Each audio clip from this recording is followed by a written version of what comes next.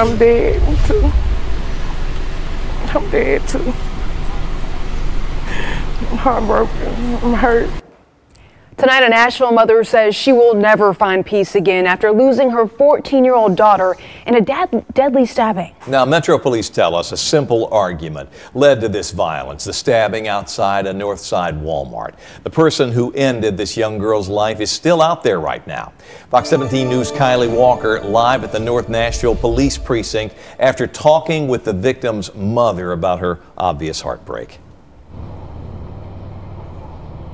Scott, 14-year-old Malia Powell Ridley had her whole life ahead of her. She was a cheerleader set to begin the 9th grade by this fall.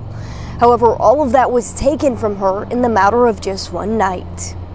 She was known as a vibrant and bubbly young girl who loved life. Flamboyant, a free spirit child. She loved life. She never sat down. A life tragically taken after police say another teen stabbed her with a pocket knife. My baby didn't deserve this. She was 14 years old.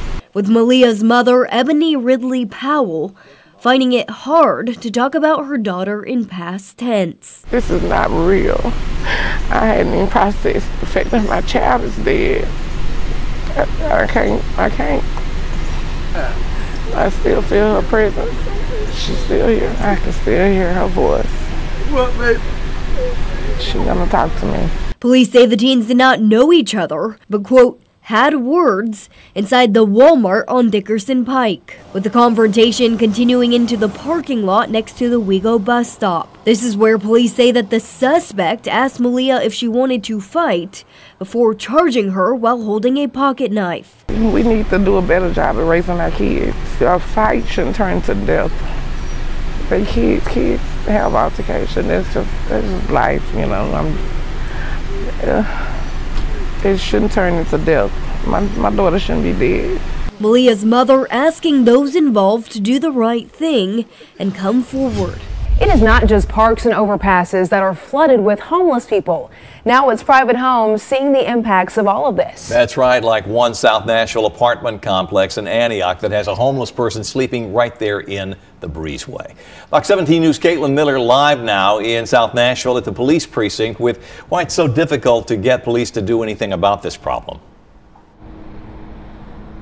The property manager told me they banned this homeless person from the Park at Richards Road apartment complex. But both residents and businesses say they're frustrated because they want to feel safe both at their homes and at work. People at the Parks at Richards Road apartment complex say they're coming home to trash, bad smells, and homeless people living in their breezeways. And I have a little chihuahua, and I can't take her out. I asked them to move. They refuse. They say they can sit anywhere that they want to. Anderson says this is the first time in 29 years of living here that she doesn't feel safe. The property manager told us they have a trespass waiver on file for the man who's been sleeping in the breezeways and says they have additional security patrolling. We spoke with the homeless man who's been living on and off the Richards Road apartment complex property. Do you want help? Yeah, right now I want help. We told the Open Table Nashville Executive Director Paula Foster that this man wants help, and now they are going to check on him tomorrow and connect him with the resources he needs. Foster says she's not surprised that homeless people are seeking shelter at private residences. People are trying to get out of the elements, and that makes perfect sense to me. They just don't have anywhere to go.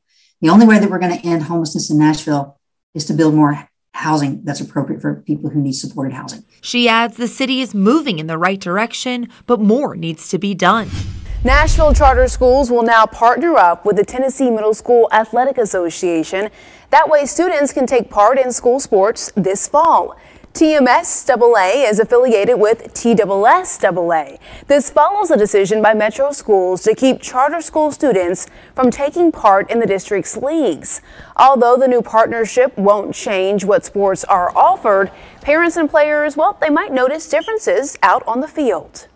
Before, there was a chance where a charter school could partner with a traditional school to create one sports team. Now that that's not available, there's a chance that charters will have to partner with each other in a different way, but the sports that were offered will be offered again.